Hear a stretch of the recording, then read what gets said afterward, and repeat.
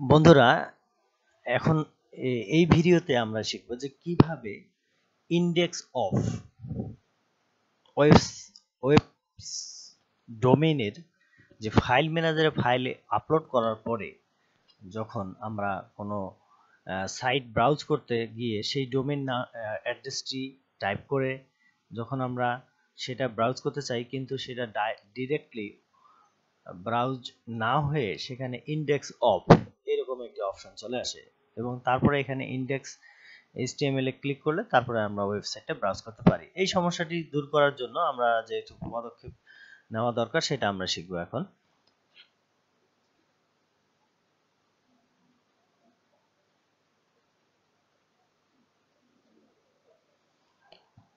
তো বন্ধুরা দেখতে পাচ্ছেন যে এই যে আমি ক্লিক করছি neuronpoints.com, দেখুন index.html এইভাবে এসেছে, অর্থাৎ ডিরেক্টলি এটা ওপেন হচ্ছে না, ফাইলটি ডিরেক্টলি ওয়েবসাইটে ব্রাউজিং হচ্ছে না। সেক্ষেত্রে আমাদের করণীয় কি? তো বন্ধুরা, এই খুব সিম্পল উপায়ে আমরা এটার সমাধান করতে পারি।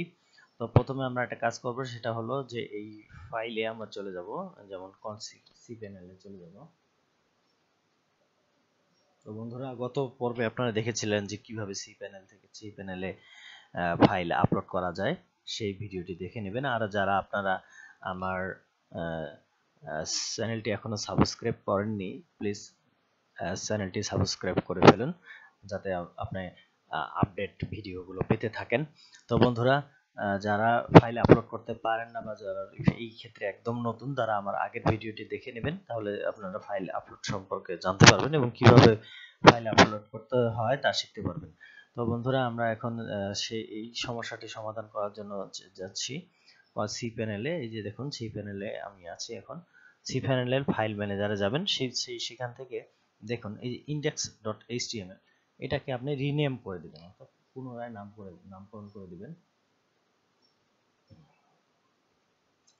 তো এটা পুনরায় নামকরণ করে দিব আমি। দেখুন index.html আছে, এটাকে এইভাবে রাইট বাটন ক্লিক করে এই যে রিনেম অপশনে যাবেন, তারপরে এখানে ইন্ডেক্স শুধু ছোট হাতের আই দিয়ে দিব এবং রিনেম ফাইল দিয়ে দিলাম। তো দেখতে পাচ্ছেন বন্ধুরা, রিনেম হয়ে গেছে। তো এবার দেখুন যে neuronpoints.com এ আবার আমি ক্লিক করছি। এই যে এবার দেখুন সরাসরি ফাইলটি ওয়েবসাইটটি ব্রাউজিং করা সম্ভব হচ্ছে।